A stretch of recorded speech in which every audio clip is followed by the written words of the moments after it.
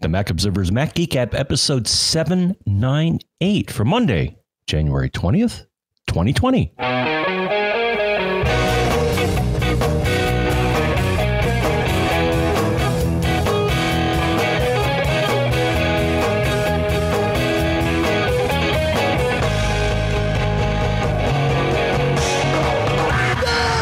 Folks, and welcome to the Mac Observer's Mac Geek Gab, the show where we take all your questions, your cool stuff found, your tips, everything. We mash it all together, usually boil it a little so that an agenda percolates to the top. And the agenda serves the goal of every single one of us learning at least 5 new things. Now, sometimes those things are learned just by, the osmosis of inhaling the steam, and other times it's like very specific stuff. It's all good. It doesn't matter how you learn.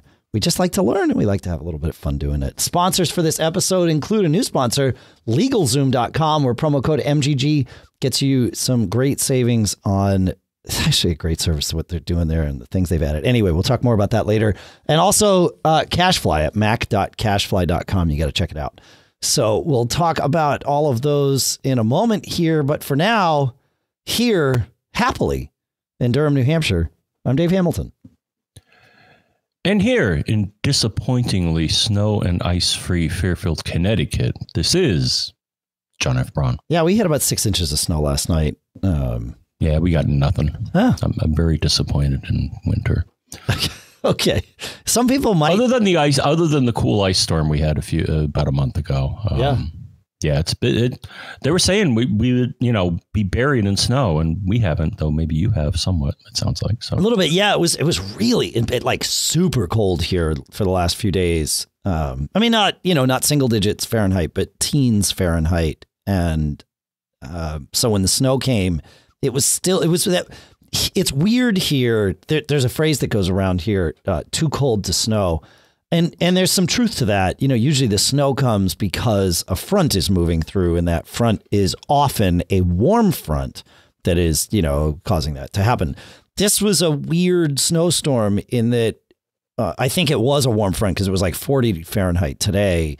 But when the snow was coming through last night, it was, 13, 14, 15 degrees Fahrenheit. And that's colder than it generally is when it snows here. It's usually in the 20s, high 20s. So it was this very fluffy, icy snow just coming down so it was pretty, and it was that. Oh, okay. And then we've gotten what I've never really muffled silence when the snow comes down, where it's just like, oh, that's always peaceful. Fun. But we've been getting what they call snow squalls, which I guess is like very short bursts of intense, like blinding snow and winds and stuff like that. And it's like, we evidently had those daily here while you and I were at CES. My family told me that they were having those. All right. But I haven't seen any of those this year. But yeah, those can be a little crazy. I prefer like snow that's like, it's going to come down. There's going to be something on the ground. Like I said, you get that muffled silence. Anyway, let's talk about cool stuff found, shall we? We'll start with listener Larry, who says that way back in 792, there was a mention of a parallel screenshot tool. This sounds similar to Capto, C-A-P-T-O, which has options such as opening the current browser URL in the Capto browser for capture. And he says it has a benefit that it's also part of SetApp. So if you've got that, you've already got a license for Capto. But Capto's from Global Delight, which makes actually lots of cool things. So we'll put a link to that in the show notes, as always. But thanks, Larry. Good stuff, man. That's what we do here for the cool stuff found. Thoughts on that, John? Or is it time to move on to Scott with his first one? What's Scott got? Scott says, like most people, I am constantly wondering and worrying about how much battery life is left in my devices. Not only my iPhone and iPads, but also my wireless keyboard and wireless trackpad. Checking the remaining charge levels has been a nuisance until I found Batteries app from Fadel, Fadel.io. The app itself isn't really the fantastic part, but rather what it adds to the notification center on my Mac.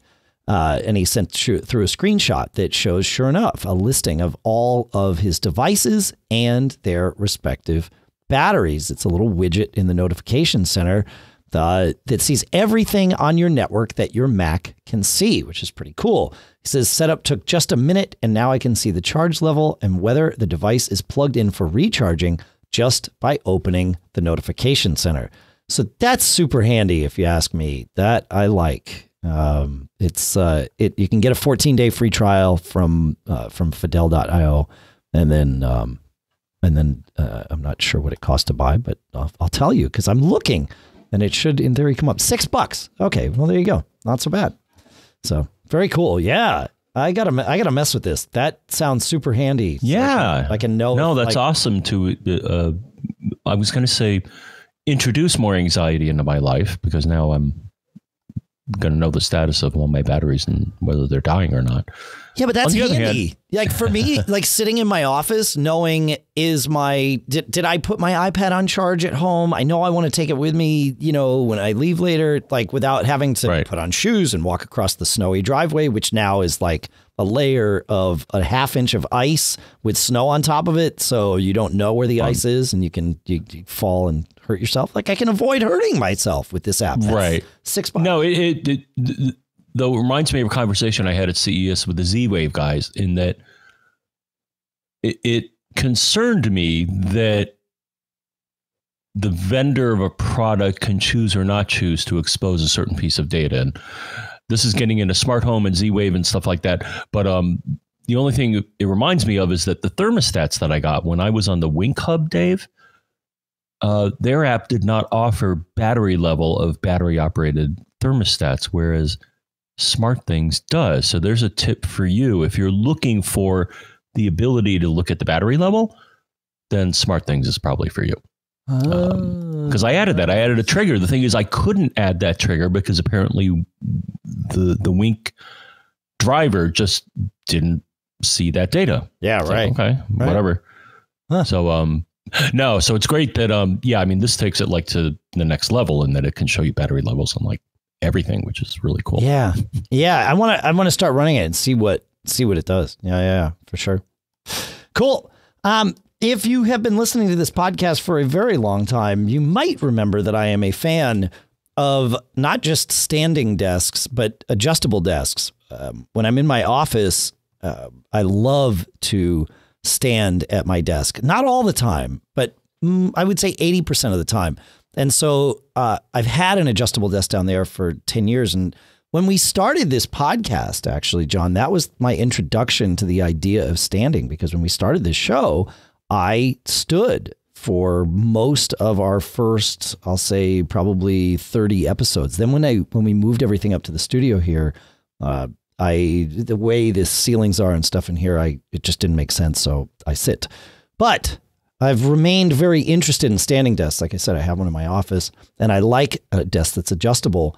And I recently had the opportunity to build and check out a adjustable standing desk from a company called Autonomous at autonomous.ai. And of course, I'll put a link in the show notes. Their standing desks are very cool, pretty easy to put together, and really solidly built. And the motors / hydraulics in this, because they are adjustable, are fantastic. They move quickly. They move in sync with each other. They stay rock solid. It's not like, this will sound obvious when I say it, but when you have a standing desk that is adjustable, you're going to have all your stuff on it, your computers, your whatever, your glass of water, your mug of tea or coffee or whatever you like to have, right? And so it needs to move smoothly and not be too herky-jerky, because otherwise things don't stay where they are. And this one moves really, really smoothly. And John, it's got a control pad that has 4 presets on it, kind of like you'd have in like the old days with your car radio, where, you get it to where you want and then you set it so that you don't have to guess every time you're moving your desk up and down. You can have 4 presets. So you could have one for when I'm sitting, one for when I'm standing, one for when, if let's say you share the desk with somebody, you could have, other things for other people, and you just get it right to where you want. You hit the button and it goes there, and it works out great. So these are really nice, affordably priced, like $429 for a home office smart desk with all the bells and whistles there. That's pretty good. It seems like they sell chairs and stuff too here at Autonomous, and they look like, the Herman Miller style chairs, but they seem to be about half the price. So I might want to check one of those out too. But yeah, check them out. Autonomous standing desks. Good stuff. Cool stuff found. That's what we do. And then, at CES, John, you mentioned CES, which was, it's always a great place to go and see things. We've here been looking a lot at SSDs that we can attach to our Macs for a variety of reasons. The biggest one, it was weird. It was maybe 6 or 8 months ago where we all started to realize that our clones that we were making to our external drives were really slow to boot from. And that's because starting with Mojave, those clones, like that operating system really isn't built to be run from just a rotational drive. It's either built to be run from an SSD or at least a Fusion drive, which has a lot of that stuff, kept on the SSD. Mojave and definitely Catalina do not boot well, or do not boot quickly. They will successfully, sure, but not quickly from a rotational drive. And so it was like 6 or 8 months ago. It was like, all right, wait a minute. We got to start paying attention to what we clone these things to. Thankfully, SSDs have come down in price and all of that good stuff. So you can start getting those. And depending on what you want to do with them, you can get them, at a variety of different price levels. At CES, I got to see the pluggable Thunderbolt 3 SSD. It's got a cable built into it. And just this week, I got one here. I got a 1 terabyte version here, which I think on their website, easy for me to say, sells for $419. I think you might be able to find it a little bit less expensive on like Newegg or Amazon. But this thing is fast, right? Because it uses the Thunderbolt 3 bus, so you're not stuck with SATA or anything. It is an NVMe drive, John, and their product packaging says that it'll do 2,400 megabytes per second reads and 1,800 megabyte per second writes. In my quick tests, I got like 2,200 megabyte reads and like 1,700 megabyte writes. So like their numbers are real. These are not, theoretical. They are absolutely what I got just plugging it into my MacBook Air. I didn't even test it on the iMac in the office, which may be, because it's got, way more CPU power, might do a little bit better or whatever. But what I like is that they're quoting their throughputs in megabytes. Now, as some of you may recall, in the past, especially with rotational drives, they would state their throughputs in megabits per second, which makes it look like it's maybe faster, which it really isn't. Yeah. So, no. So it's nice to see that transition happening with these wicked fast drives. Yeah, and this is faster than the internal drive in my Air. I think the internal drive in my Air does just about 1,000 megabyte per second writes, and I think maybe 1,500 megabyte per second reads. So it's cool to be able to plug in an SSD and see it go even faster, which is great and super portable. Like I said, it's got a cable built into it, so good. You're good to go. It makes it easy, and it comes with a nice little pouch and all that stuff too. So it's good. It's good. You want to take us to Louis, John? Tell us what Louis found with or is it Louis? Oh, sure. I don't know. It could be either. I'm not. Yeah, I think he's in Canada. So yeah, that is Louis. You are correct. Yeah, go ahead. All right. Okay. So here's what he's got. This is good in the age of Catalina here, but Louis says, "Hey guys, I'm looking for a good replacement for ScanSnap Manager, which no longer works in Catalina. That's the software that Fujitsu makes for their ScanSnap series of kind of proprietary scanners. I know you guys discussed it in one previous show, but I'm having trouble finding it. I've tried ViewScan, but it doesn't work well. As soon as I activate Duplex Feeder, the document gets mangled in different sizes, and the OCR seems to no longer work. And it's just terrible. And he has a Fujitsu ScanSnap S1500. So here's the party line on this deal, because I had to go through this, and fortunately it worked for me, but it may not for Fujitsu. Released something called, so ScanSnap Manager was their 32-bit suite of software, and they let people know via various means. They're like, hey, this isn't going to work under Catalina, and we don't have any intent of updating it. to 64-bit, which they could if they wanted to, but they decided instead to release something called ScanSnap Home. Now, what's nice is that at least, so they list some very specific model numbers, and they don't list the S1500 as a supported device, but they do list the IX1500. So my thought was that it's close enough. Unfortunately, he got back to us and said, no, it's not. Now, the thing is, in my case, I had an 1100 series that didn't have an exact match, but their new software seemed to work for that. So it's a roll of the dice. It is worth trying, though, to your point, right? Like that's definitely worth. I mean, I don't understand why it was being on his side so picky, because, I mean, it's the same numbers, right? I mean, right. How much of a difference is there? I mean, they gave it the same number as another product because you would think it has most of the features, but hey, that's their decision. It's just how it goes. Yeah. But what am I saying, though? What I'm saying is that he did find another piece of software. So this is kind of a troubleshooting thing and a cool stuff found. So the cool stuff found is that he found a piece of software called ExactScan. Cool. And I guess that's really about it. It appears to, it would sound like in his appraisal, it does everything and more that he needs to do with the scanner. I mean, like in my case, I mean, it scanned a page, so I'm like, okay, I'm happy. But this software offers a bunch of other things that the Fujitsu software does offer as well, if it's supported. I see OCR. It does OCR. He said he was having problems with that. It supports a ton of formats. AppleScript. So if you want to kick your scanning game, and we got this recommendation, but if you want to kick up your scanning game, this looks like some pretty cool stuff. Yeah, for sure. Now, how much is it though? Let's see. Download, buy. All right, let's see if it's worth it, folks. $80. All right. Yeah. For good scanner software that does, things other than scanning, I'm okay with that. Yeah. And they have an enterprise version and stuff like that. So thank you for letting us know about ExactScan. Yeah, I think the reality is you need to kind of, if you've got an older scanner and you're trying to make it work, you need to try all of these, ExactScan, ViewScan, and then if it's an old Fujitsu scanner, certainly ScanSnap Home. But I have not tried ExactScan with my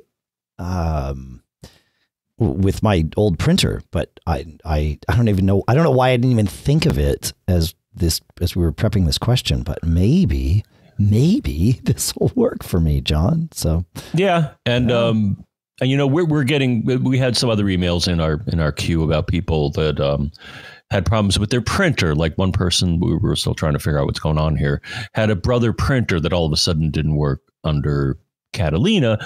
One reason is that their control software, just like in this case, was not compatible.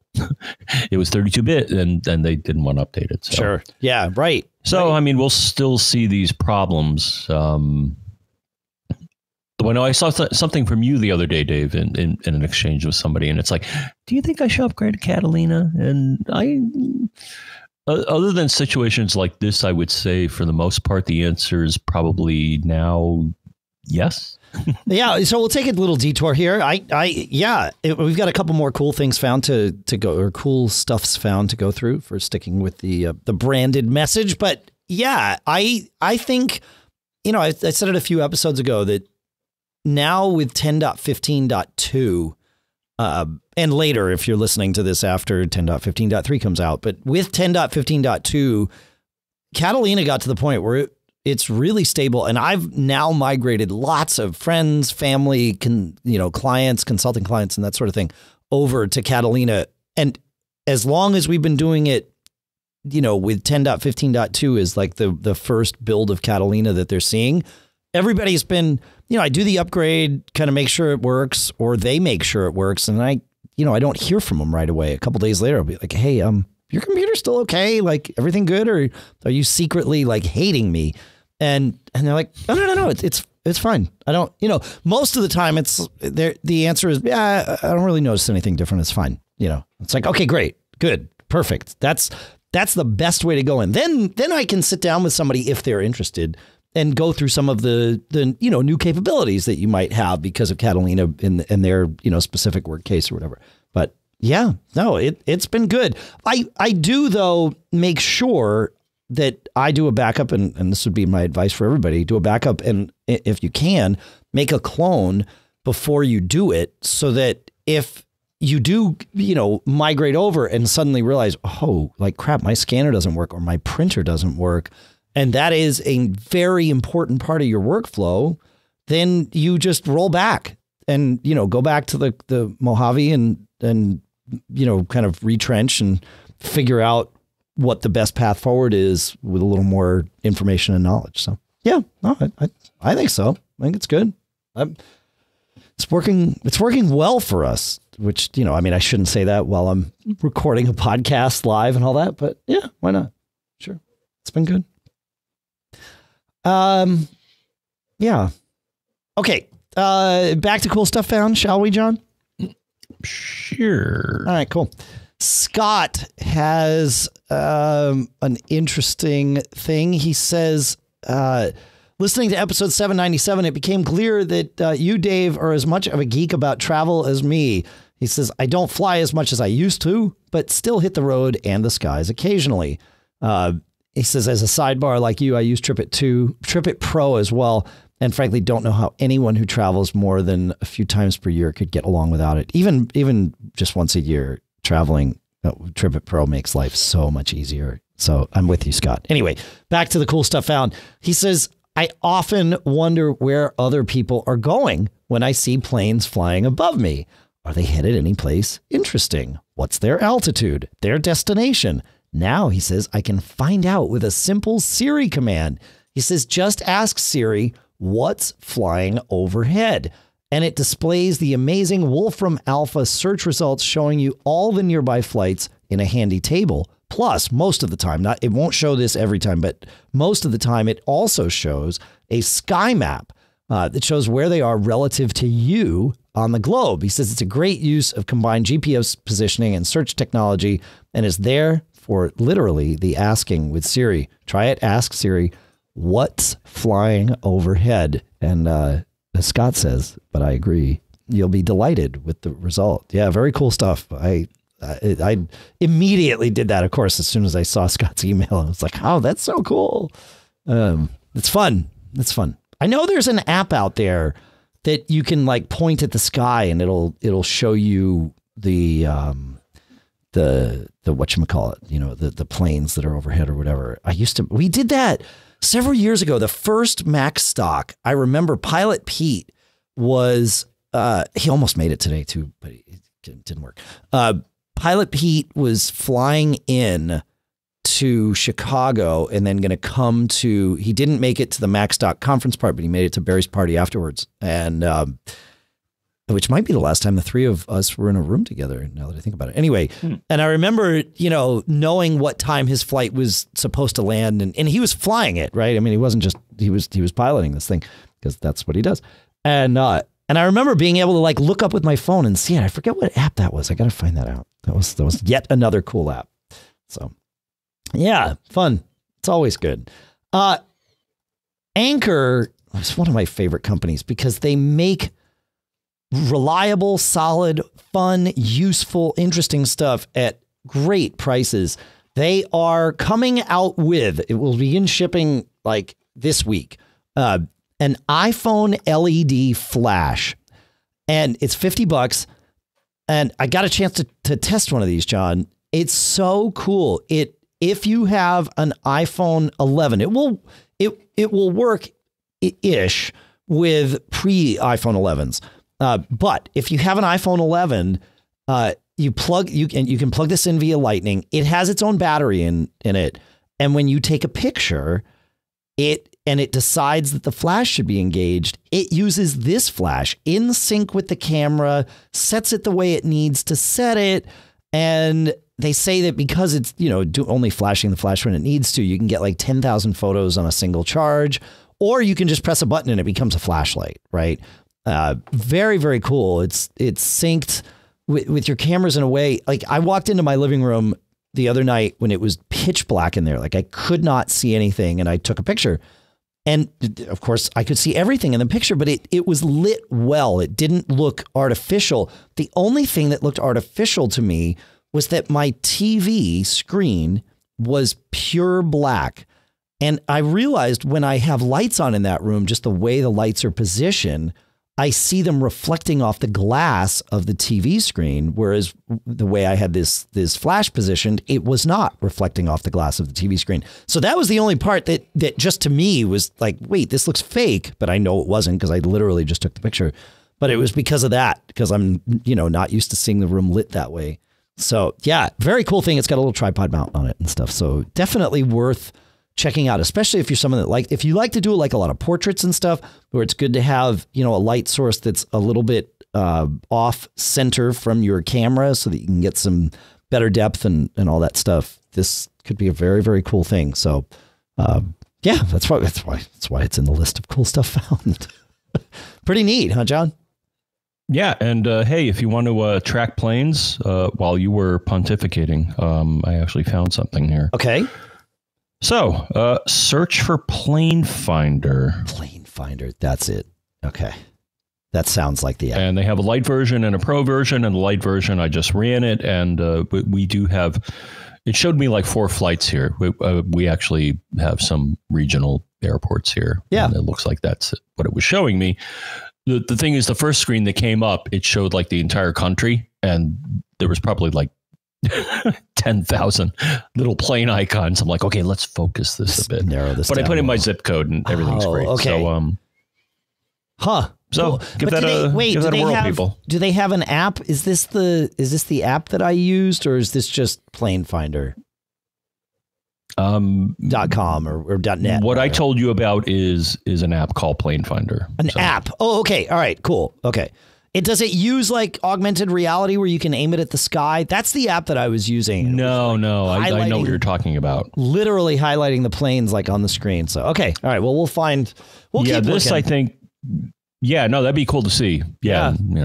Pete would probably know, but this one apparently, sucks some FAA data. Right. About, because like it showed me one, it's like, yeah, it's going from JFK to Hong Kong. And it's like, oh, okay, no, it's fine. Yeah.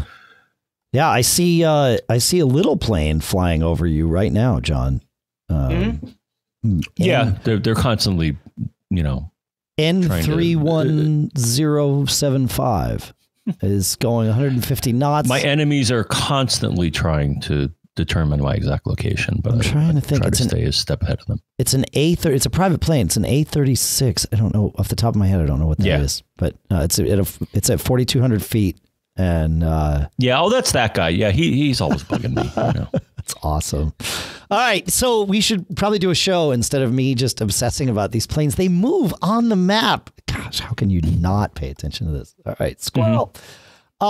Feedback at macgeekgab.com. If you know of the app that I'm desperately trying to remember, and you don't mind telling me about something that's probably going to distract me from work, feedback at macgeekgab.com is the place to send that to. And remember, folks, he said feedback at macgeekgab.com. I am always looking for something that sounds good, especially when I travel and am out and about and all that stuff. And I've also been a fan of Audio Engine's speakers for a very, very long time. I was introduced to them. Actually, I was introduced to them at one of our early Cirque de Mac parties. Dave and I think it was just Dave from Audio Engine. I don't think Brady was with them. Came to dinner at one of our early Cirque de Mac dinners, like the band dinner or something. Brian brought him over. It's like, wait, you're not supposed to bring anybody that's not in the band. Like, and then it was like, oh, these guys are cool. Okay, great, no problem. And it's been a friendship ever since. They were sponsors of the show for a while in the early days too. They have a new portable Bluetooth speaker that they call the 512 portable Bluetooth speaker. I have to assume they named it that because 512 is the area code that is throughout Austin, Texas, where they are based and founded. But maybe that's not the reason, but it probably is. This speaker, for lack of a better term, I would call it one of these pill space shaped and sized speakers. It's like the size of a t-shirt when rolled up. And the reason I say that is because that's about the size of the space that it would take in my suitcase. And I almost always forego one t-shirt in my suitcase so that I can have a speaker like this with me in my hotel rooms. And right. Well, your favorite's the JBL, if I recall.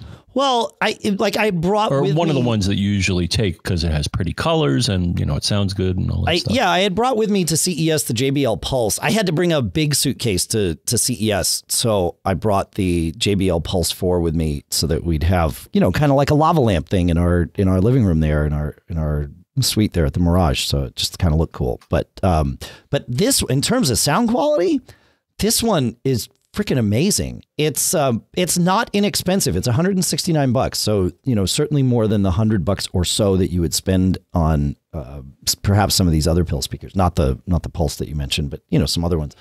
But it's got two tweeters,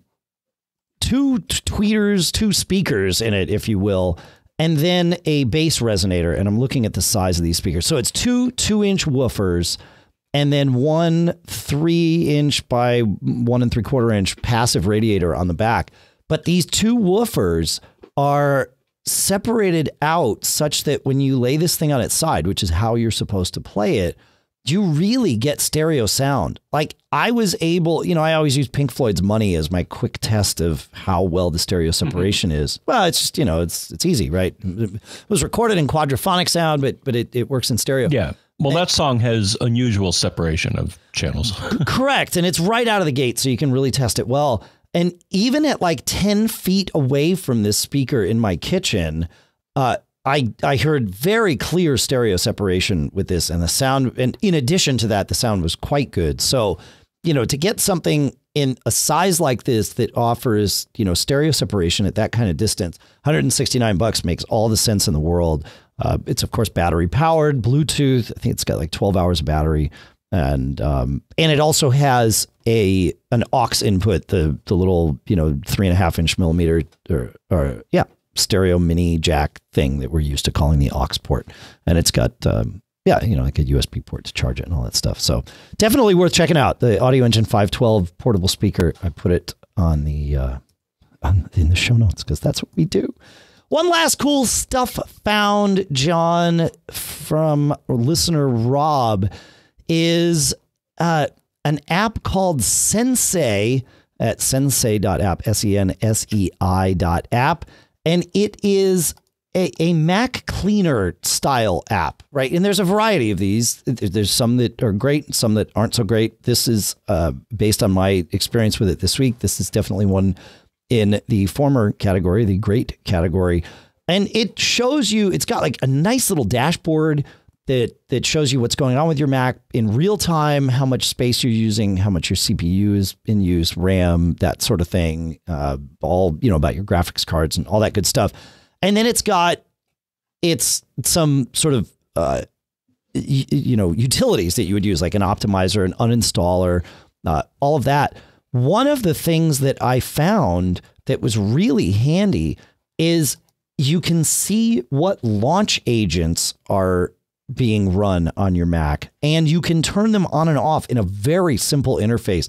I always mention Lingon anytime we talk about managing launch agents. Certainly you can do it from the terminal, but it's sort of a pain in the neck, and it's hard to get like just a visual list of what's actually active versus what could be active.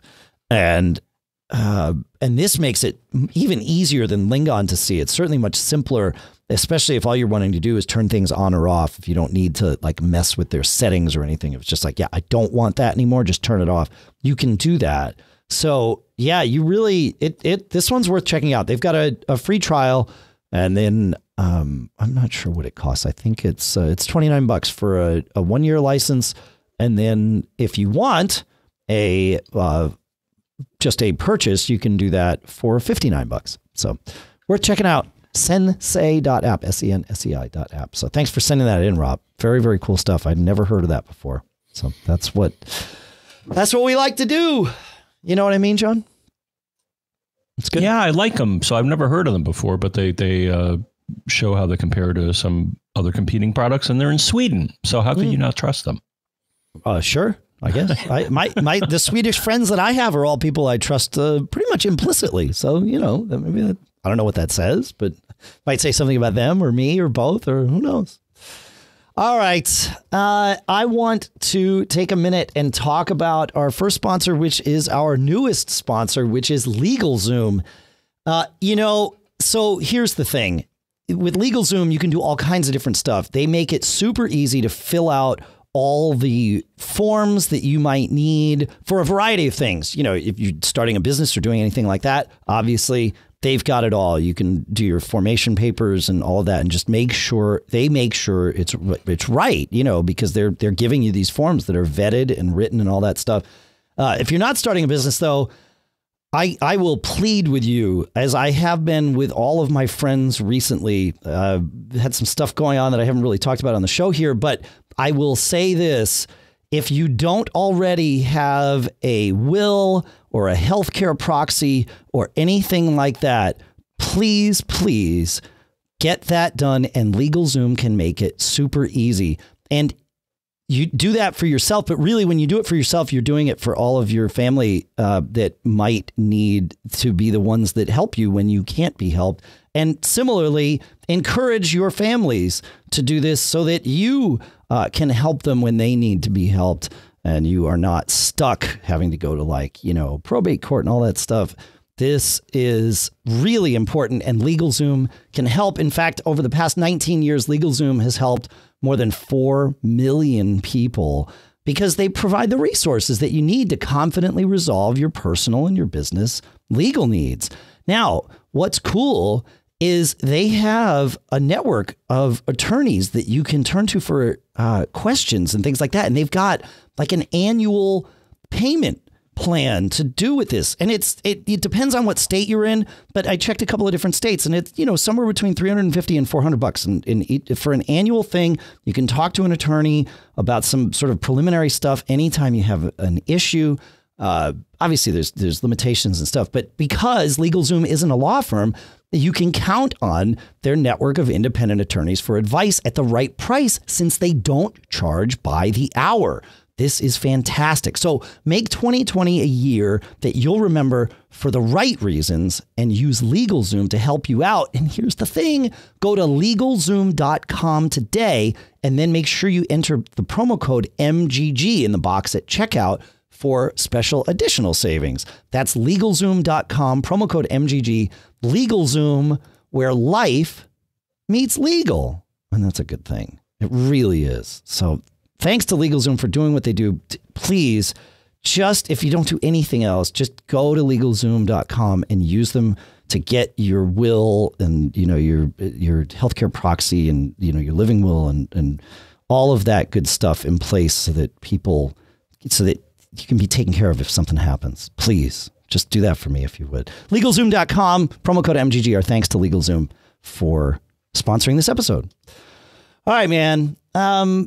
In show 797, we were talking about notes and searching by keyboard. And I dug a little bit more into this, and so did listener Jeff, who says, without opening the note, he says that Command-Option-F will search that note. I looked into this, as I said, and in notes, I found that Command-Option-F is, for me anyway, on my computer, is the shortcut to search all of my notes, but Command-F, just regular old Command-F, searches inside the selected note. So this is super handy to be able to just kind of find things. It seemed very intuitive as I was going through it. So hopefully those of you that are having any problems searching in notes, check this out. Just go to the, launch notes and go to the edit menu and look at the find list. Are you eating breakfast or something, John? I'm hearing a lot of Oh, sorry. Okay. Everything all right? You hungry? Can we get you some food? No. Sounds like you've already got some. Okay. Working on it. Okay. Jeez. You're in good company, my friend. We interviewed a couple of years ago. We interviewed Kenny Aronoff, the world-renowned drummer. You've all seen him play with a variety of people. He plays with everybody. I think he's playing with Fogarty and I think Bob Seger these days. But bald guy, wears sunglasses, and you've seen him at like shows or whatever. We had him on another show that I do called Geek Gab for working musicians. Great guy, really energetic. He's like more energetic than me, which is saying a lot, and way more energetic than me. And like halfway through the show, I hear exactly that, like, you know, and I'm like, Kenny, you know, like, you need to stop. He's like, no. You know, I got to go into the studio after I do this interview, but I didn't want to stop. And my wife brought me some eggs, so I'm just eating them while we do the show. I'm like, well, Kenny, there you go. So, yeah, well, maybe I'll have to get something less crunchy. This is a crunchy granola. Yeah, don't eat while we record the show. It's just like, you know, I mean, what do you need? 90 minutes of not like, you know, snarfing down. So maybe just like save it for afterwards and savor it afterwards. Save it for afterwards. Yeah. Savor it afterwards. There you go. Mm-hmm. But hopefully that helps you folks with notes. So yeah. And I put a link to that Gig Gab with Kenny Aronoff. If you're into music, it's certainly if you're a drummer, but he really just had some great lessons. Frankly, if you are anyone that is super busy and wants to hear how someone else who is super busy manages their schedule, he doesn't like to say no to anybody, but he obviously realizes he can only be in one place at one time, and that like he's going all over the world. So he had some really good little tidbits and nuggets to share about managing your life and your schedule and all that. So anyway, that's enough pitching of that. Bruce has something to share. Bruce, oh no, I don't want to put that away. Okay. Bruce says, you guys recently talked about how to deal with the, you know, data volume in Catalina, because in Catalina, our volume, if it's Macintosh hard drive, as it would be by default, once you're finished with the upgrade to Catalina, you now have Macintosh hard drive and Macintosh hard drive dash data. So he says, you recently talked about how to deal with the data volume in Catalina, but Howard Oakley at Eclectic Light Company, Howard Oakley's article really spells it out. He says, I did not know that there was a delete APFS volume option right there in disk utility. You might want to dig a little bit more into this. And for sure, we'll link to this article that Bruce sent along. But you're absolutely right that if you're doing a clean install in Catalina, and that's really what Howard's article is about here, you will want to delete that data volume before you do the clean install. Of course, all of this, hopefully it goes without saying, but we say it anyway. Make sure you do your backups before you do anything crazy like this. But, you know, then you delete the data volume, then the system volume, and then create the new volume and install Catalina. And in the process, it will fork these and create the things that you need to do. So very cool. And Howard talks through all of this in a little more, in fact, a lot more detail, but not in a confusing way. He's very good at spelling all this out.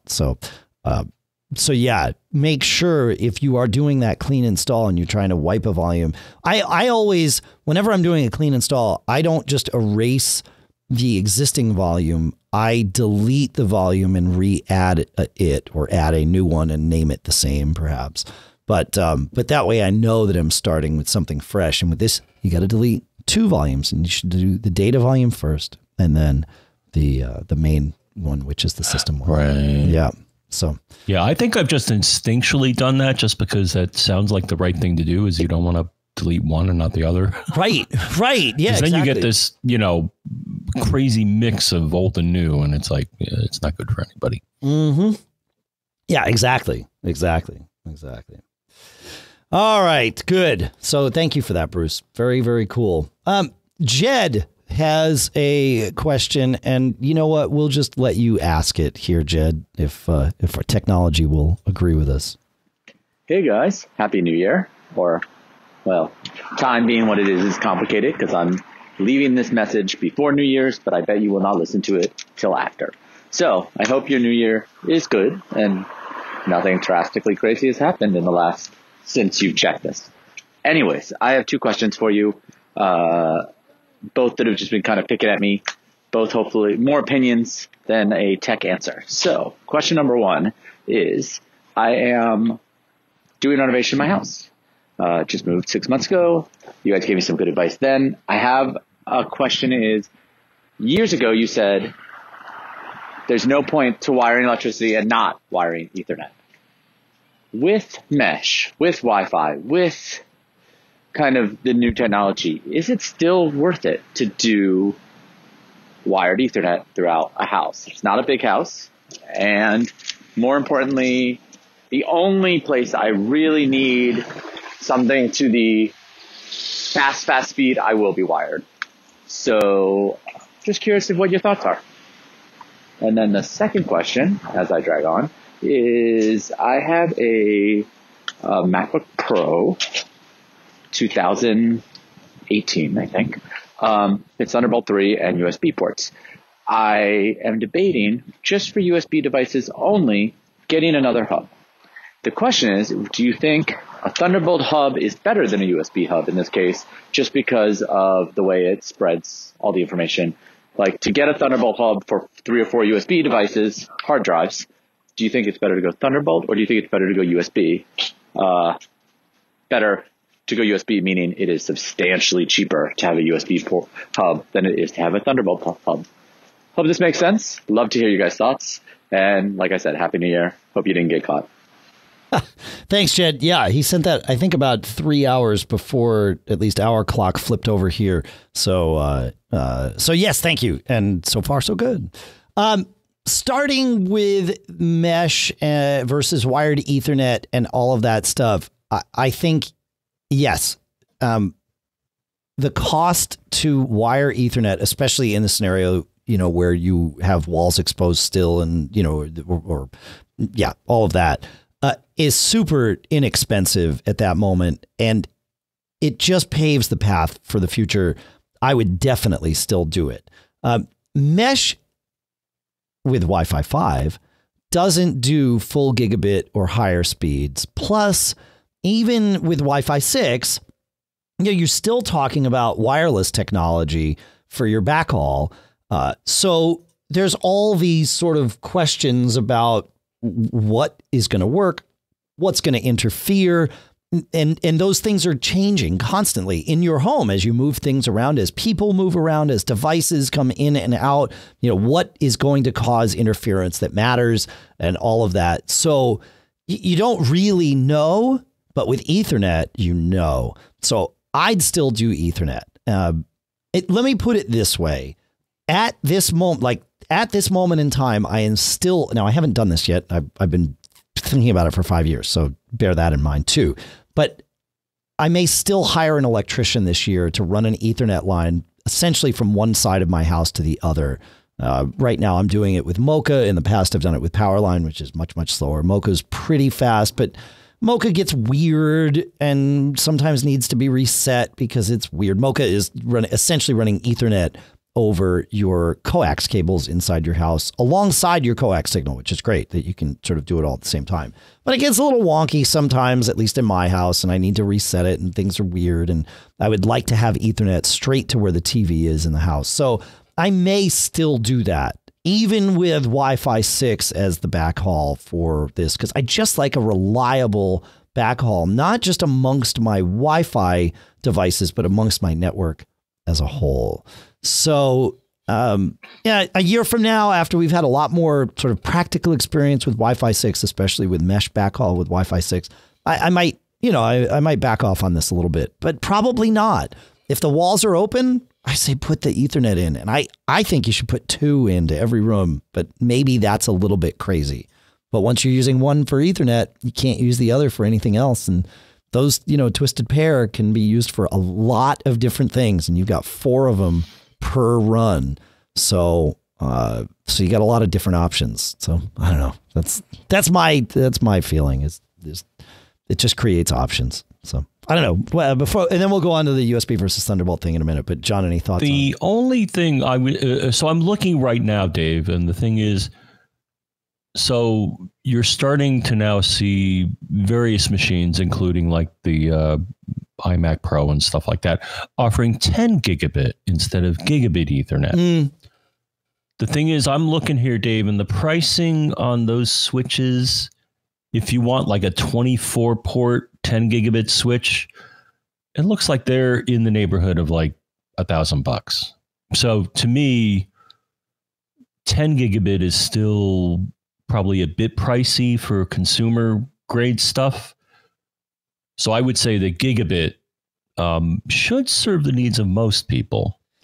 That's just me. I mean, I have a 24 port gigabit switch. It only costs a few $100. TP-Link, I think it is. But yeah. If you want to be on the bleeding edge, you could get a 10 gigabit infrastructure. But I'm also seeing that a lot of these switches are like, oh, well, we'll give you 4 10 gig things for your 10 gig stuff. And then we'll give you, a bunch of the slower, but still pretty quick in grand scheme of things, compared to Wi-Fi. Right. So I don't think we're yet at the point where, a 10 gig switch is affordable for your backhaul, but gigabit definitely is. Well, but that's so a couple of things about that. Number one, the cabling you have in your wall, if you're putting Cat 6 in, you can run 10 gig Ethernet over Cat 6 cable. So that is like, you're fine. Cat 7 or 6A is better because Cat 6, it says, will go 55 meters with 10 gig in Ethernet, and Cat 6A or Cat 7 will go 100 meters with 10 gig Ethernet. But still, so that cable you have in your wall could be used for either. So you don't need to make that decision at the time. But I would say, definitely Cat 6 if you're doing it today. Probably really, though, Cat 7, because why not? I don't have those prices in front of me as to whether it's significantly more expensive for a spool of 7 versus 6. But that, it paves the whole point of this is to pave the path for the future. As far as whether to use it for gig or 10 gig Ethernet, like those switches, like QNAP was showing off a smart switch at CES that had, and I'll find the switch and put it in the show notes, but it had, I think, 8 total ports, 4 of which were, I'll call them combo ports. I mean, they had 2 ports, but you could use one or the other of each of these 4 ports. And it was either 1 gig Ethernet or 10 gig Ethernet on 4 of these ports. And it was like $500 for a smart switch that had, quite a bit of 10 gig capability on it. And that's super helpful because, with, if you're using Wi-Fi 6, that can theoretically go way faster than gigabit Ethernet. And then you can start using things like, maybe your Synology or your QNAP unit, of course, uses 10 gig. So you plug that in 10 gig. And even if that's the only thing you have plugged in 10 gig, if it can go faster than gigabit, then that's great. Because if you've got 4 client devices that are plugged in gigabit, and then you've got 10 gig from that same switch off to your Synology unit, well, now each of those devices can pull at a gig. And you're still getting, like, you don't necessarily need all of your Macs on 10 gig to take advantage of 10 gig. If, we've got 4 of us in the office, right? You know what I'm saying? So. Oh, right. No, yeah. I think that's kind of what I said. Yeah, no, it is. Kind of what you said. Yeah. So, but put in the best cabling, and this came from the chat room from Brian and others, but get the best cabling that you can. Even if you're not going to be using it at full capacity, the logic is when you install it, do it right the first time. You don't want to go back and install it again. Yeah. So. NCSUCPE in our chat room at macgeekgab.com/stream looked up and says for 1,000-foot spool of Cat 6A cable, which will go the same 100 meters as Cat 7. It's for 1,000-foot spool, it's $265. And for a 1,000-foot spool of Cat 7, it is $700. So, in the grand scheme of things, if you're doing a big install, you're talking, you're probably not going to put 1,000 feet of Ethernet cable in your house. You may wind up having to buy the 1,000-foot spool if your electrician isn't just stocking this stuff. Although if your electrician isn't, you might want a different electrician. So, you're talking a couple of $100 for your entire house to run Cat 6A versus Cat 7. At that point, you're going to blow a couple $100 on something you don't even think about at some point. So I'd put Cat 7 in, but 6A certainly for 10 gig Ethernet would suffice. So, all right. Nice. Now, the question about Thunderbolt, easy for you to say, versus USB-C hubs. So it depends, right? A USB hub will still be running off the same USB bus that your Mac provides, at least to it.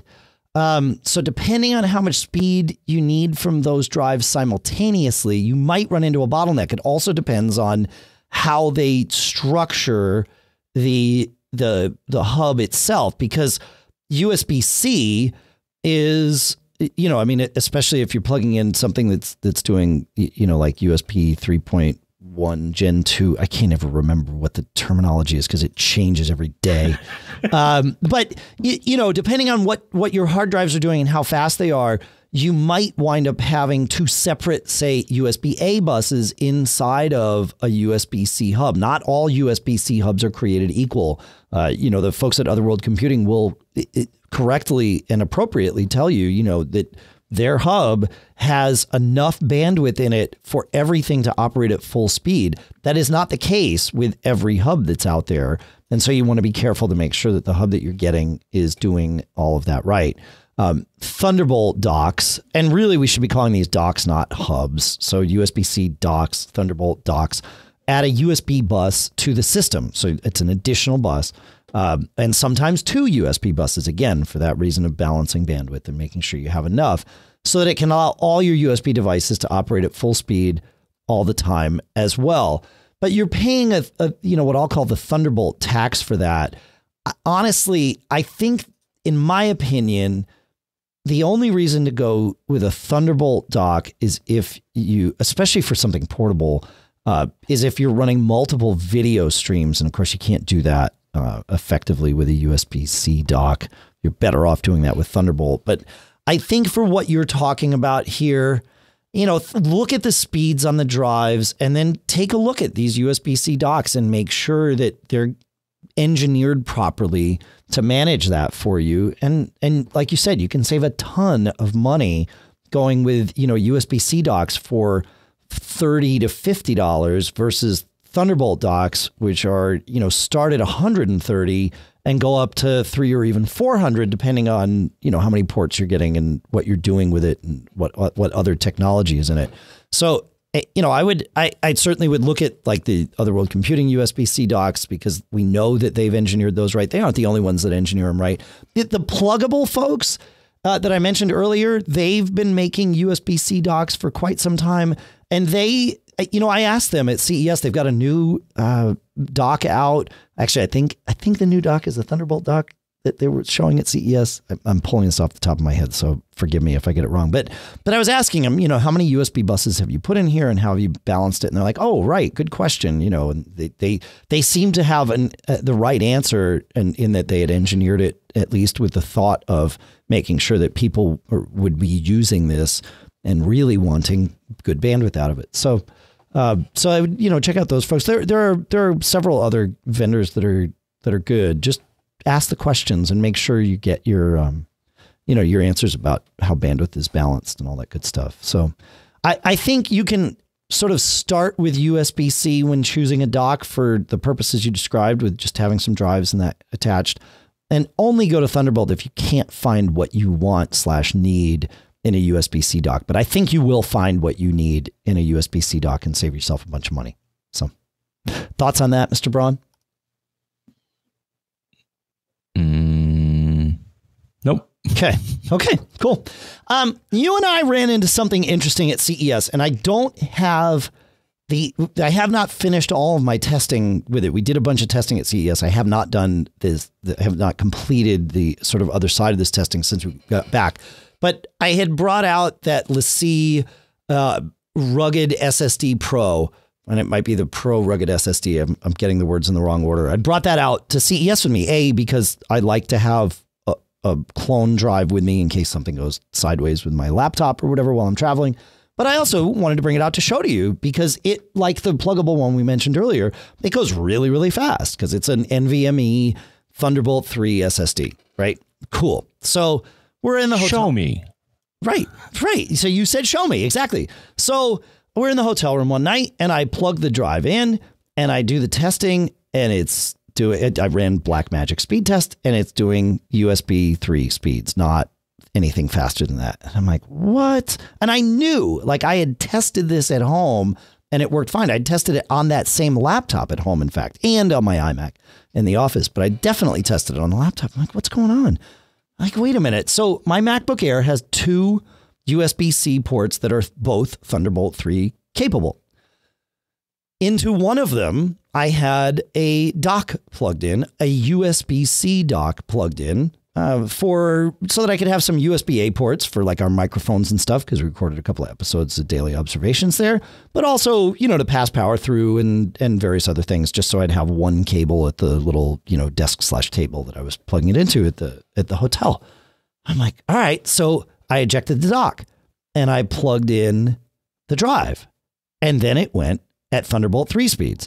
And it even showed up, like looking in system profile or whatever we call it now, it at that point, it showed up as a Thunderbolt device, but in the prior scenario, it showed up as a USB device. It's like, okay, why is this bouncing back and forth? Now, I know this LaCie drive has the capability, not all Thunderbolt 3 SSDs do, but this one I know has the capability of connecting to a USB 3 only device, not just, it doesn't have to just be Thunderbolt. I think the pluggable one I mentioned has to be Thunderbolt earlier in the show, but we can look at the specs and check that. And so like, okay, this is weird. And so then I tried another USB dock that I had with me because for whatever reason, I'm that nerd that carries at least 2.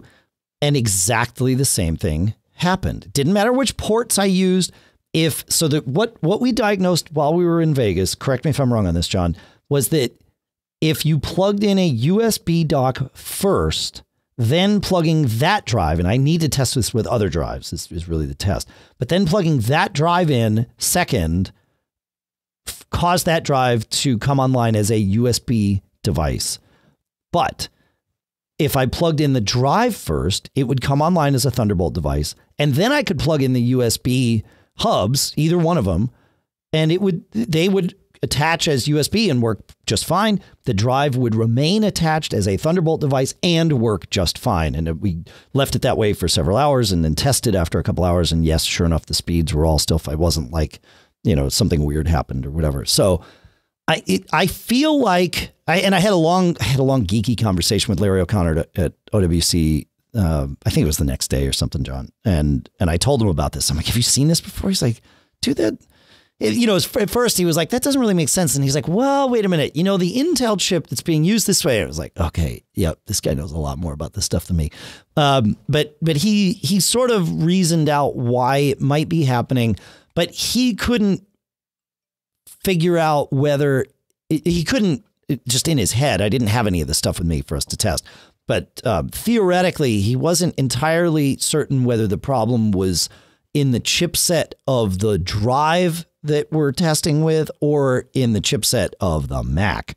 And he seemed to agree with us, John, that it's something in the Mac, but that was just his gut feeling. He's like, you should test it because it might be the drive that's for whatever reason. But the drive shouldn't know what's plugged into the other side of that bus. So I feel like it's got to be the Mac. Yeah. I'm going with the Mac firmware or driver or something in that it should always negotiate the fastest connection. Mm-hmm. Should. Correct. Is it doing that? And from what you and I saw, the order in which you plug things in determines what the maximum connection speed is, which is crazy talk. It's crazy talk. Yeah, but it sort of makes sense, right? If the Mac has just decided, okay, we're going to call this bus a USB bus. And then when something new gets plugged in, it just says, hi, I'm a USB bus to it. And the drive's like, okay, I guess that's what we're using. Good. Sounds good. Like if the Mac doesn't say, hi, I'm Mr. Thunderbolt first, then the drive doesn't know to say, are you Mr. Thunderbolt? I just wonder if there's like a power condition or something where it's like, oh, well, I see this happening, so I better connect this way instead of that way. Right. And it's like, okay. Okay. Yeah. You're wrong, but yeah, right. Exactly. You're wrong, but or I think you're wrong. Yeah. Because you could do better, Mac. But here's the thing. If I didn't, when I got this drive, I tested it 6 different ways from Sunday. We talked about it on the show. Like in my mind, this drive was done. I now trust it. I know everything I need to know about it.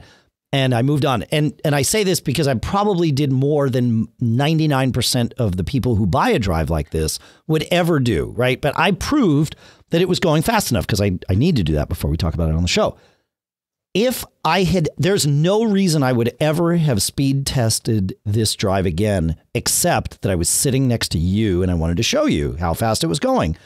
Had you not been there, I don't know how long it would have taken me to realize that this thing was connecting USB, not Thunderbolt, in that scenario. And that's a pretty common scenario when I travel, to have a USB dock connected pretty much full time if I'm at the desk and then just plug this in. So, if I was deciding to, let's say I'm at WWDC next year and, I do the stupid thing that I always do, which is install the very first beta on my laptop of, 10.14 or whatever it's going to be, or 10.16. And I would not know. And the first thing I want to do is clone my drive. Maybe I'm not quite as stupid next year and I clone it, clone my internal drive to the external and then install on the external. And now I'm booting from the external and I'm booting over USB-C or over USB, not over Thunderbolt. And how long would it take me to know that that was the thing? I'd probably blame any speed issues that I saw. And maybe there wouldn't be really anything practical, but certainly backing up, I would notice, that it was taking longer. And I might start blaming that on saying, well, this 10.16 beta is running slow. And, because that would be my experience with it.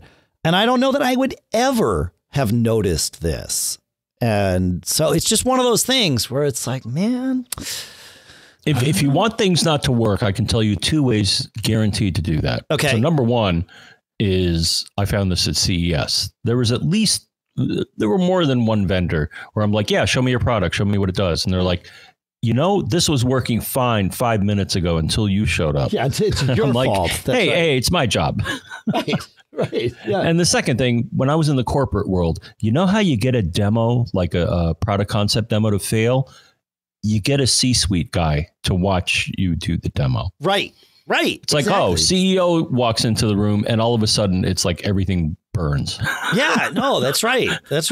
Yeah. So anyway, I'm glad to have noticed this, but I've been cogitating over it since then. It's like, man, how many other weird idiosyncratic setups that impact performance have I experienced over the years, completely blissfully unaware, or perhaps not so blissfully unaware. But, I never would have thought to question. Well, hats off to you that you documented, you reproduce the conditions that caused the failure. Oh, yeah. Or lower speed. Yeah. Now I just need to test it with another drive, preferably from a different vendor. And maybe this pluggable one is the right one to test it with. I've got a couple others that I can sort of mess with, but I want to see what happens. Like, especially if this pluggable one is not capable of talking USB-C and I plug that in that scenario, does it not connect? Which honestly would be preferable than to connecting slower. I mean, I realize that's, sort of a switch, but it does. Okay, so this pluggable one says compatible with Thunderbolt 3 host systems. USB-C systems without Thunderbolt 3 are not supported. So, okay, so now I know what to test with. So I have my marching orders. I will report back. I have another sponsor I want to talk about, John, and that is CacheFly's web content optimization engine. Now, we all know CacheFly as the service that helps us get the show from us to you, because they have this truly worldwide network of computers that make up their content delivery network. Well, CacheFly does other things too. They are interested in speed. Everything that they do is focused on making it easy for you to get your content to other people faster and more efficiently. And that's why when we publish Mac Geek Gab, we send it to CacheFly. They then publish it to their, whatever it is, several dozen computers, their points of presence all over the world. So if you happen to be in Australia, you're not downloading it You're not downloading the show from Virginia like I might be here in New Hampshire. You're downloading it from a computer closer to you, and that's great. Well, their web optimization engine over there at CacheFly is built to do this kind of thing for your website. And it's so cool because they know so much about all this that they can apply what they've learned to what you're doing with your website and actually have even some of the intelligence of your website living on the edges, right? With their web optimization. And that way it doesn't have to go back to your main server. It can all happen on the edges.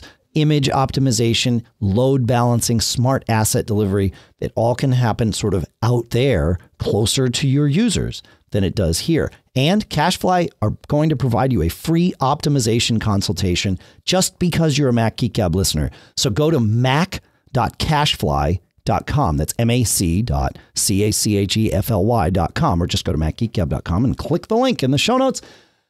Our thanks to CacheFly for sponsoring this episode and for providing all the bandwidth to get the show from us to you. So thanks, CacheFly.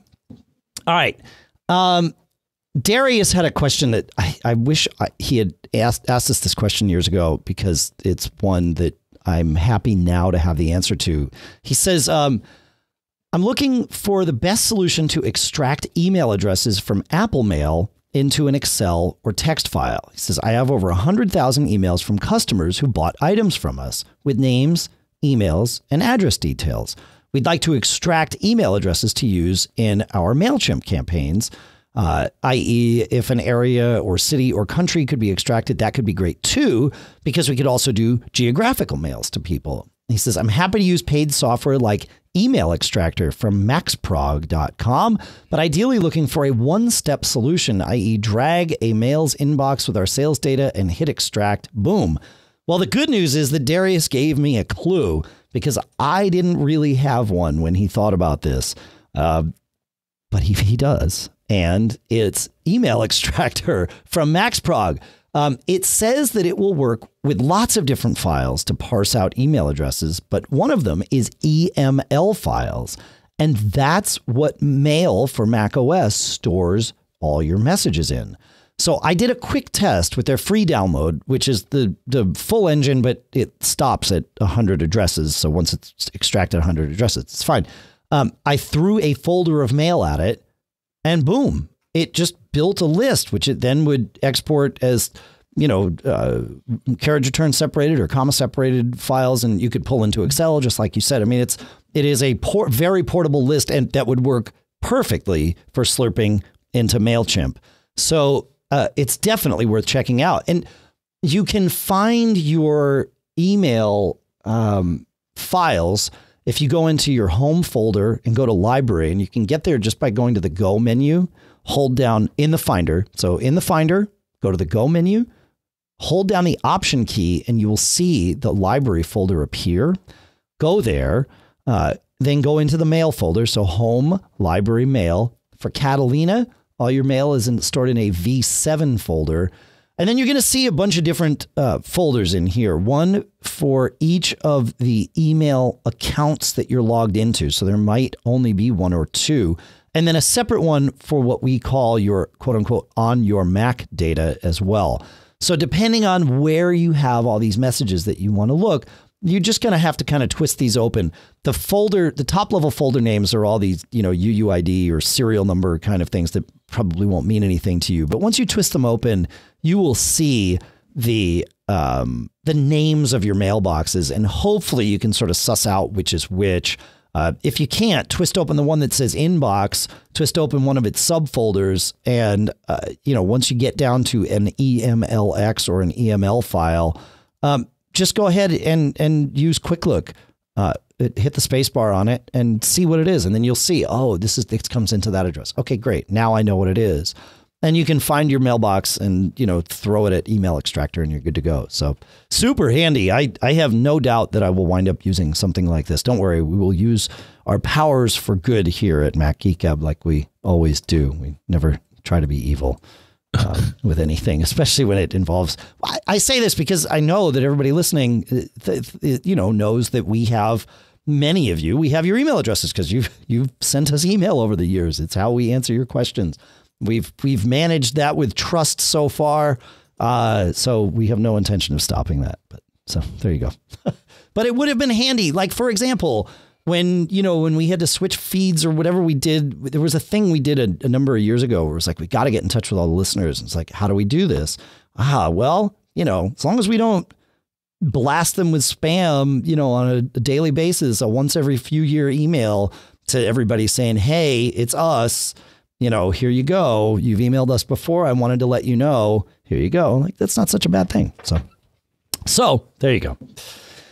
All right. Thoughts on that? All I got John? is, well, I'll toss out, if you want to try to do this yourself. So I started fiddling while you were going on about how to do emails and stuff. And it appears, Dave, that OpenOffice and more likely their offshoots seem to support something called an email mail merge. So if you want to roll up your sleeves and figure out how to do it yourself. Well, but how would you get the email addresses for that? I mean, that's what we're asking. Well, you'd have to get them. Yes, you would have to import them from something. And I think that's what Darius is looking for, is how do you, not what engine are you using to send them out, but how are you extracting them from this, slew of emails that you've received over the years? That's the question here. It just seems to me that there looks to be a feature in some of the Office suites that may be smart enough to look at a file and pull out the email address for you. Oh, interesting. Huh? All right. No, it was just a tangent I was thinking about. It's like, well, if I was trying to do this, what would I do? At first I looked at Pages, and Pages doesn't seem to have any sort of mail merge whatsoever, but then it's free, so you get what you pay for. Sure. Office, as far as I can tell, has some form of it, but I think it's more physical mailing. But again, OpenOffice seems to offer a email mail merge feature. Cool. So, all right, cool. Just for kicks. Yeah, for sure. All right. The last time I had to do a mailing, and we actually have one coming up, I think. But I like MailChimp. MailChimp is very good at parsing files and pulling out the good stuff. Yeah. What, like, you would use this email extractor thing to get the CSV together that you would then sort of pour into MailChimp and let it pull. But yeah. Right. Whereas we got our boys in the back room working on that. Right. I would use this. I mean, I don't need boys in the back room anymore. If I've got email extractor, it's all good. So, yeah. Charlie sent me a Facebook message, actually, because he's somehow cousin. I don't know. Anyway, Charlie says, I have a storage question. My current production computer is a 2010 Mac Pro. Its 4 internal drive bays have one 256 gig SSD with Mac OS on it, a 2 terabyte SATA drive with user documents, a 1 terabyte SATA drive with client files, and a 1 terabyte SATA drive with more client files. And then in a PCI slot, a 1 terabyte NVMe drive that's a work drive for sort of my in-progress projects. He says, I've ordered a new Mac Pro, but I am stumbling on how to migrate all this storage from my old one to my new one. So what would you do? And that is the question that you are almost always asking us, whether you know it or not, right? Like, as I approach any question that you folks write in, where it's like, okay, you've got this problem or a scenario and you want to know the solution. The answer almost always comes from the standpoint of, well, if I were there, what would I do next? I mean, with Charlie's thing, it's more of a theoretical question. But not really. I mean, it's a very practical question. But sometimes troubleshooting things, it's like, you write in, you tell us, I've tried X, Y, and Z, but it still hasn't worked. So it's like, okay, well, sometimes we know the answer, but a lot of times it's, okay, well, what would we do if we were there? What would I do if I were sitting there with you? How would we attack this problem? So Charlie hit that right on the nose. And here's the thing.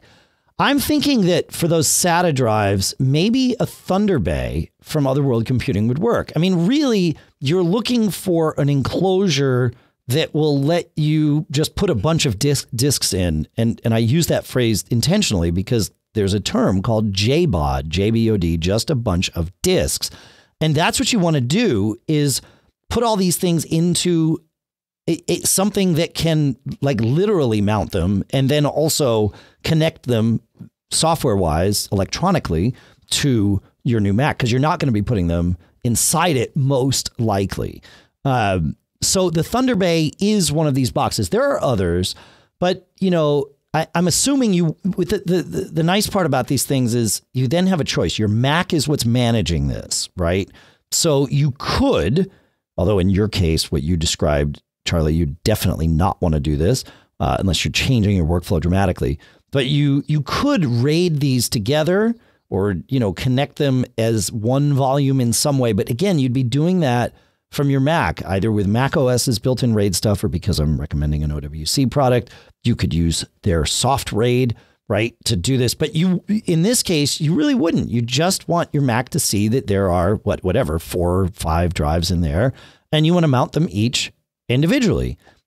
So you put your 4 SATA drives in, you mount them, and you're good to go. Again, you could use soft RAID or even Mac OS's built-in RAID to stitch them together, but that's not your workflow.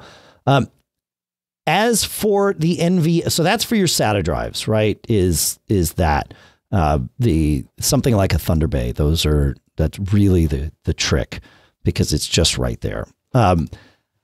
As for your NVMe drive, I think the Envoy Pro from Otherworld Computing, Envoy Pro EX would be the answer. That will hold your NVMe drive and also, connect it Thunderbolt 3 or USB-C, depending on how you're going to do it. Oh, actually, I guess it is a USB-C device, but it does say Thunderbolt 3 compatible. I don't know what are its speeds that will tell us whether it's actually going. Oh, it says it'll do 1,000 megabytes per second, which depending on what your drive is, might be plenty fast enough, or maybe you'll need to go with a faster enclosure. But an empty Envoy Pro EX is $70, $68.99 right now from there. So that's what you would. I think that's what you'd want to do. But there are other NVMe enclosures too. So if you need something faster, well, they're out there. But yeah, you're just essentially moving the physical enclosure for your drives from the inside of your computer to the outside. But these things aren't terribly expensive. Like a Thunder Bay is $400, $394.99 from OWC right now. A Thunder Bay 4, and that, that's handy. You could find a sort of not name brand thing for less. You get to choose whether you want to put your drives in that or not. For a lot of us, that might be okay. For mission critical stuff, you might want somebody where you're getting support and all that stuff. So that's your call. But yeah. Thoughts on that, John? Looking at that machine, my only concern, Dave, is that the 2010, and so first, hats off that you have a 2010 machine. That's the Mac Pro, right? So that's right. The only thing I'll mention is that looking at our favorite utility, Mac Tracker, that machine only has limited connectivity, and that it only has SATA 2 SATA ports. So you're not getting the most you can out of, I suspect, out of the drives that you have in there. Well, I'm kind of surprised. Except for the NVMe one, because he's got a PCI slot. Right. Right. And this machine has PCI, let me see, 2 16-lane PCI Express and 2 4-lane PCI Express. So yes, you could certainly get a PCIe card to get better speeds. I'm surprised that you didn't suggest perhaps a Synology, Dave. That's actually, looking at the size of the drives, that would. Oh, no. You don't think? Definitely not. Because he's currently using these drives as direct attached and addressing each drive individually. He's not looking for network storage. He's looking for a solution for his internal storage, or a direct, it's right. So, you could, but as soon as you do that, like, he can't just take his drives and put them in a Synology and have it read his data. It would require wiping these drives and sort of architecting this thing. So I get you. That's why this is more just like, how do you clone this workflow to this new machine, and that's why. Okay, so a NAS would just kind of complicate things. It's a different solution versus a direct connect. Okay, yeah, I get it's just that. a different solution. That's all. Yeah. And then, of course, the other question would be, well, how about a Drobo? But I think you're feeling same problem about the future of.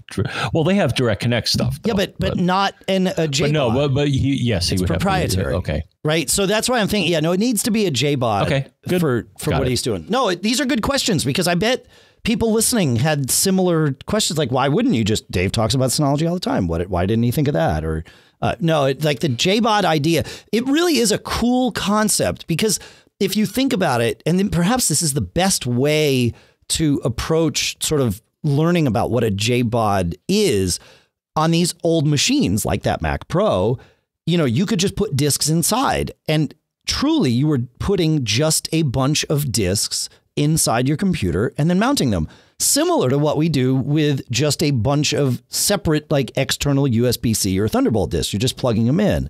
The nice part about a thing like the Thunder Bay enclosure, or like I said, even an off-brand JBOD enclosure where you're just, throwing these, is each disk in there shows up to the computer as an individual disk, just like it would if you plugged it in individually / separately. So like I said, you can choose to RAID them together, but you would be doing that in software. And there's actually a lot of arguments for why software RAID, especially with more than 2 disks, is absolutely the right way to go on a Mac OS machine. But I won't distract us with that. But that is a conversation worth having, and we've had it on this show before, and we'll probably have it again. Right. I see, to add to the distraction, this machine actually does offer an optional Mac Pro RAID card. Remember that? Oh, the old Mac Pros did. Yeah. Yeah. This machine, I'm just looking at the things they offer, and that's one of the things that I'm like, wow, that's really going back. Yeah. And that Apple actually offered a hardware solution to do the RAID stuff. Yeah. And then John in the chat room is saying he found the OWC Express 4M2, which looks to be an enclosure for NVMe SSDs that is Thunderbolt 3. So that's the answer. If the Envoy Pro EX is not fast enough for whatever you're using, you can use this, and it's got 4 NVMe SSD slots. So this is a JBOD for NVMe drives, not for SATA drives, which is an interesting thing. And it can do up to 2,800 megabytes per second. And, you can have 8 terabytes of storage in there. So, nice. Fine. Thank you, John, NCSU CPE in the chat room. You are a rock star. That's awesome. Okay. Yeah. Express 4M2. Good. Awesome. Fun. You know what, Dave? Like all rock stars, I think we may have to step off the stage. There is a rule in performing: leave them wanting more, and I think it's time to bow to that. So there you go. Thanks for listening, folks. This has been a fun one. I hope you learned something. It's always interesting where we go in the shows, and this last discussion about JBOD, and especially with the questions you asked, John, to help kind of frame what it is and what it isn't. Yeah. It's fantastic. There was a method to my madness. Yeah, no, this is awesome. This is great. That's good stuff. Plus, Dave and I both saw that big hook coming from stage left, and that's usually a sign that we have to shuffle along. That is where we exit. It is true. Yep. Very nicely done. So thank you to our sponsors for this episode. Of course, LegalZoom.com. And Cashfly, mac.cashfly.com. I do want to thank, we mentioned actually quite a few things that we saw at CES. And again, that wouldn't have been possible without our CES coverage sponsors, which were iMazing, Otherworld Computing, Text Expander, and Carbon Copy Cloner. We'll put a link to that in the show notes here too, of course. Thanks to all of you for listening. Thanks for your great questions. Thanks for helping us through all of this. These conversations don't work without it being interactive amongst all of us. And so all the things that you do every week, folks, and posting in the forums and asking questions and sending them in via email and, however you get them to us, it's great. I'm still thinking about ways of sort of compartmentalizing it all, but I think we've got it in a good spot. There's always room for improvement, right? But in terms of workflow efficiency, I really do like when you folks ask questions in the Mac Geek Gab forums, because it means that the entire audience has the opportunity to see them and chime in with their thoughts before we first talk about it in the show. Most of the time, if you send us an email, we read the email. Generally, one of us takes it and runs with it. Sometimes we consult with each other before the show. Certainly during the show, we consult. And then all the, smarts coming from you folks in the audience that can sort of help in the hive mind happens after we begin the discussion. But at the Mac Geek Gab forums, that happens potentially before we talk about it in the show. So it's awesome. So go to macgeekgab.com/forums. Check them out, and you can post there, but you can also participate in the discussion.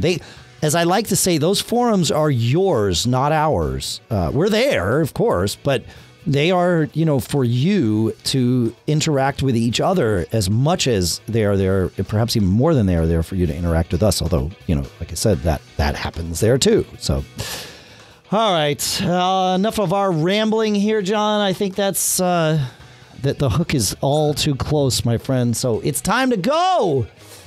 We will see you next week. Thanks to everybody. Thanks to all of our other sponsors, Barebones, Eero.com/MGG, Linode.com/MGG. It's been good.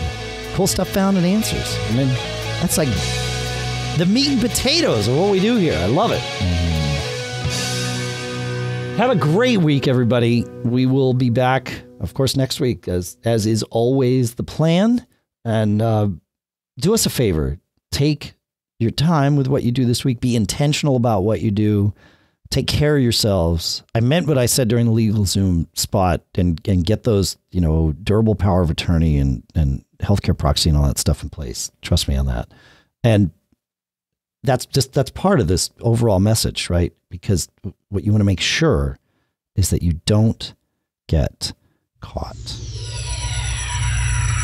Made on Mac.